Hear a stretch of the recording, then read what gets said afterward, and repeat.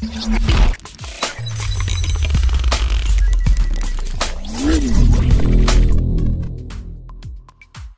is Gadget Man 404 and I'm going to have a test flight with my ET200. It's an i1 Extreme flight control board and motors, but it's HQ 6045 props, a Lemon RX Diversity 8-channel PPM receiver, a 1300 mAh battery, 2 cells, 7.4 volts. I'm using a Spectrum DX6i transmitter, and yeah, I've had a few issues with it over the last few flights. Sometimes it keeps changing mode in flight, so I reconfigured it all yesterday and hopefully that's resolved the issue. So here we go.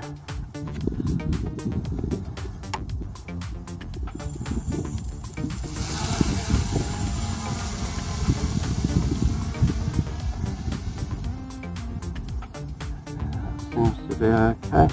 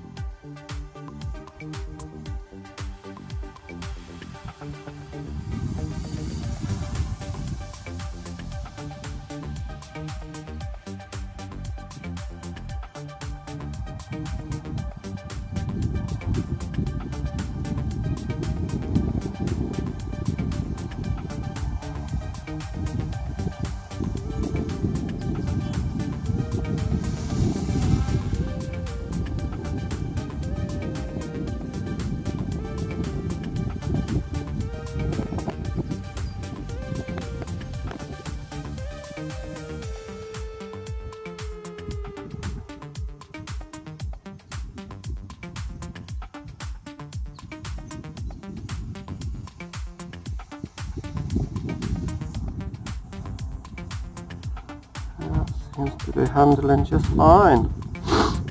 So one of the when you build this kit, and this might be the reason why, but the nuts and bolts, if you like, that you get with it are plastic, and a while ago I had a bit of a collision with the ground, so basically it sheared the plastic bolt.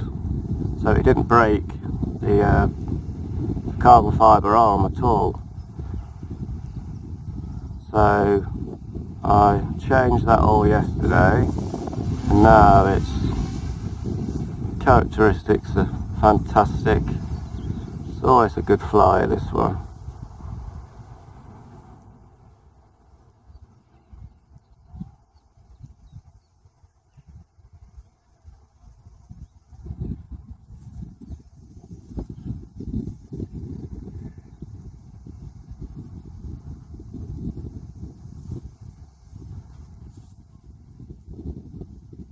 This quad just loves to go high. Because I changed the frame, the frame it had was light anyway, but it was very weak because it was just plastic. So I changed it to a carbon fibre frame, and I'm using the ET Diatone 200mm, and it's strong as anything. I mean, I've had a few bumps and things, but it's not really.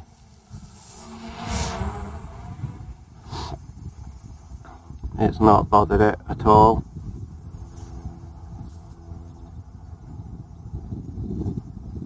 And so I just thought I'd reconfigure I'd rebind it and everything, and then reset up the learning process, because for some reason it would change even after I'd done it yesterday. it was changing from beginner mode, which is a green button, anyone that knows the R1 Extreme. In beginner mode it's a green button, and sport mode is an orange light, and acro mode, which I don't fly in on purpose, is red, a red light. When it flashes rapid amber or orange, that is in altitude hold, which this quadcopter has a barometer, and it does carry a GoPro for something so small, but I don't carry a GoPro because I don't own one. But just to get more flight time, I deliberately fly with a lighter camera.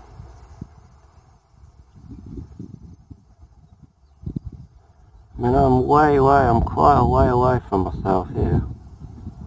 And the distance, like I say, one of my aerials, it's got a Diversity Lemon 8-channel PPM receiver.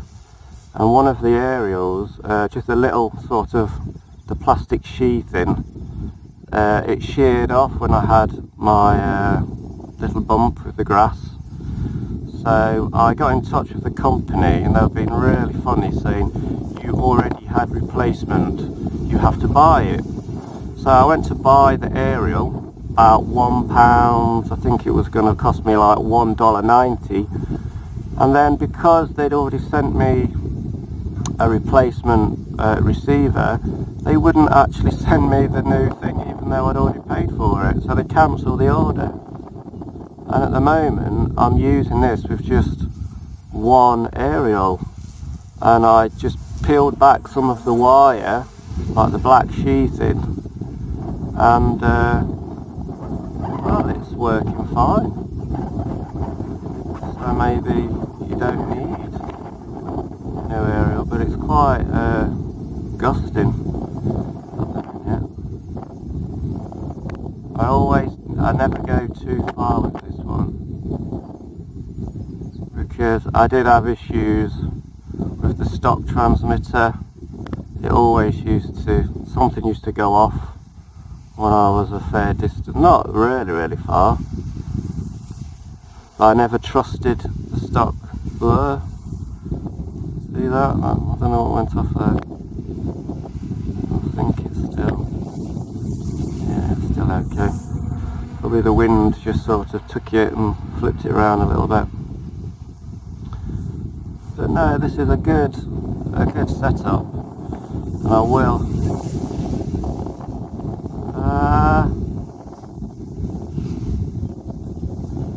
As you saw then, that was just going down and down. It wouldn't come up. I think the battery